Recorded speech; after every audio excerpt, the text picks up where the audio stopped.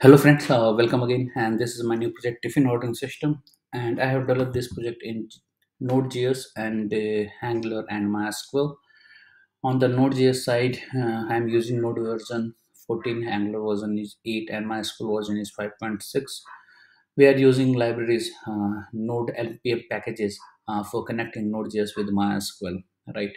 So for front-end development, I have used HTML, CSS, and some of the Angular libraries because this is an Angular-based project, right? And all of the communication between the Angular and Node we are doing through the API, right? So these and for IDE, I'm using Visual Studio Code. So for developing both of the project, I have used Visual Studio Code for writing all of the codes, right? So these all technology stacks I have used for developing this project. For port, Angular is running on port 4200, and Node is running on port 8000, right? So let's start with the functionality, go through that, what we have implemented, what are the functionalities available inside the project. So once you run this project on port 4200, that is the Angular uh, port, then you will get this UI. So this you can see these food categories items are coming from the database. This is a home page, this is a about page, this is a static page, there is nothing dynamic on it. This is a food category, these all are the food categories, and if you click on the food categories, then you will be able to see all of the food which belongs to that category, right? This is a customer login from where you will be able to log in. This is a registration from where you will be able to register an account. If you don't have user ID and password, this is a contact us page, this is a static contact us page. Now there is nothing dynamic on it. This is a feedback page, this is also a static page, there is nothing dynamic on it, right? So let's go and order some food. So if I click on the Italian, if I click on details, then I will see the add to cart option from here. Once you click on the add to cart, then there is a restriction inside the project. You will not be able to order any items if you don't have the account.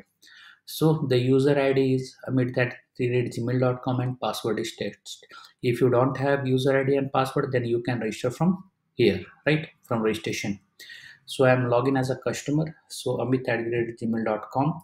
Once you log inside the system, then you will get this dashboard. From here, you can see home, about, order now, my order space, right? So on the my order space, you will be able to see all of the orders which you have placed earlier, right?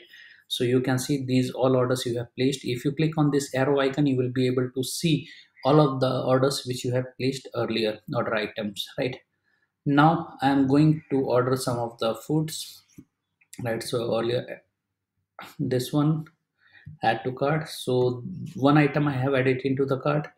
Now non-veg, there is no non-veg items, right?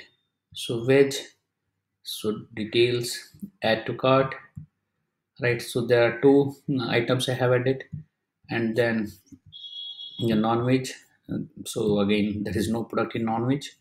Chinese foods, serve one, details, add to cart, right? So three items I have added into the cart, right?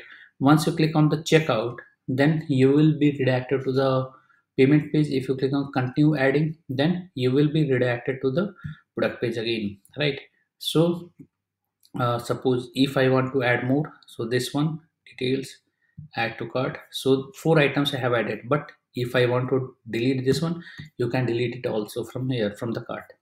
If you click on the checkout, then it's asking for the card number. This is a dummy payment page, there is nothing dynamic on it. You will enter the dummy payment card number and the card name on the card and the type of the card and the expiry date, right?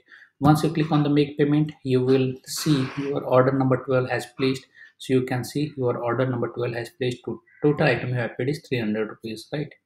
And once you click on the my orders, you will be able to see your order number, that is a 12, and if you click on this, then you will be able to see the total order items which is available inside this project, right? Also, this is a session driven menu. You can see my admin is coming here, right? Dashboard is coming here, but if you log out, then both thing will be disappeared because it's a session driven. We are rendering the menu according to the user session, right? So these all functionalities I have developed inside this project. And as I told you earlier, this is a Node.js, MySQL, and Angular based project. So if and this is a mini project which has only and only customer functionalities. So if you need any enhancement in this project, just put it into the comments. We will incorporate those changes. We will make this project more better and better according to your requirements. And don't forget to subscribe our channel for getting the latest project videos on the latest technologies. Thanks for watching video. Thank you very much.